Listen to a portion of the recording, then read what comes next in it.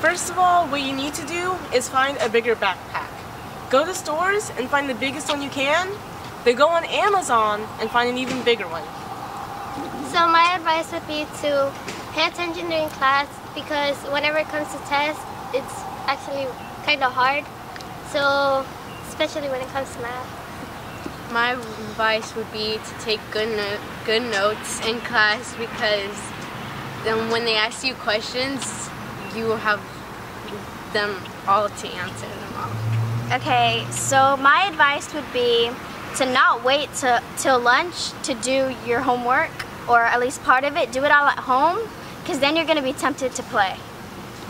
My advice to you is when you're doing homework, take a break every 15 to 20 minutes because you can get hungry and frustrated and you just want to throw your book out the window. So just take a break, but then make sure you get back to it.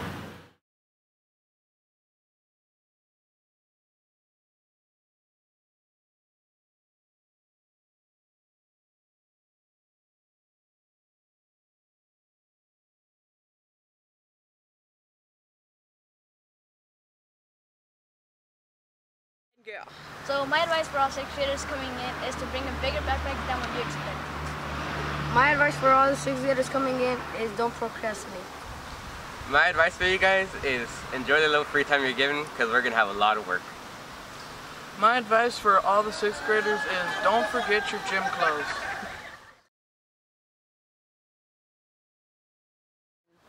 My advice to the following 6th graders is to do all your homework and start with good grades at the beginning of this first semester.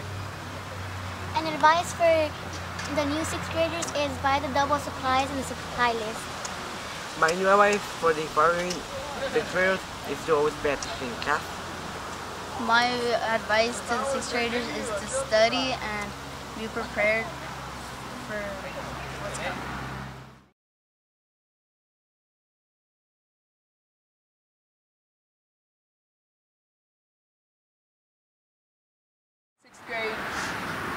You need to study. If you don't study, your life is gonna come to an end. I don't care if you want to be on Twitter, Facebook, Instagram, post all those pictures of you on the mirror and everything, posing and everything. I don't care. You need to study, or you are going to get a 0 on every single test that you take. Study, study, study.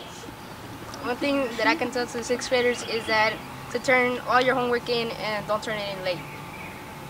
My advice I could give you is to always eat breakfast because you're going to be hungry all day, and to bring your rain boots.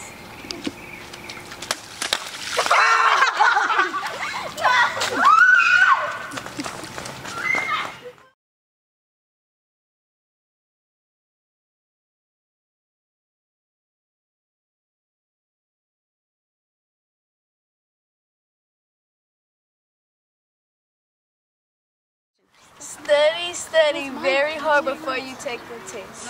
Find all your friends at the beginning of the year and stick with those. Always bring your materials to class.